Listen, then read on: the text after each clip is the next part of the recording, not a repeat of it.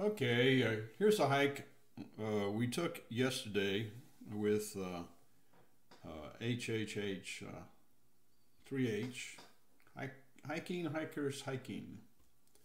And it was with Lawrence. Lawrence actually led it, and it was the same hike we did last, I think it was Thursday we did it, and it's basically off of Lost Gold Mine Trail, and there's not a lot of elevation, but it was a good long hike. In Thursday we went 6 or 7 miles, I think, and this time we went 9 miles. So we got to the gate.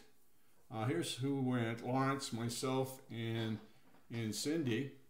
We had a good time, very enjoyable, and I like that hike only because it's long and gets the blood going. Anyway, I hope you like it. Here is yesterday's hike. We started at the east end of Cloudview. Here's Cloudview.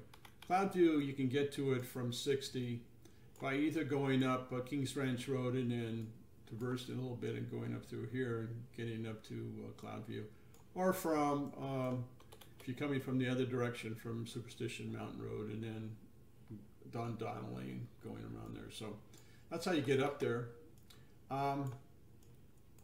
There is, we can look at it. This is the same hike we did, Lawrence and 3H did last Thursday, I believe it was. Cindy was with us this time, and we hiked all the way to the gate. Now here's right here is Kearney Springs parking lot. You can go up here and then you can go up to Wave Cave over here. But we hiked all the way to the gate, and I'm not sure why. There's a gate right on the trail there, and you have to go through that to get through here. It's really right here though. There's still the fence, so I'm not sure why the gate's there. Maybe it's because the way the state leases the land or something. But anyway, that was today's hike. It took us, what, 4 hours and 23 minutes. We averaged about 2 miles an hour, and we went about 8.5, a little bit more than 8.5. I thought it was almost 9, but some of our GPSs were different. But it was a good hike and very enjoyable, and I hope you enjoy the pictures on Facebook page.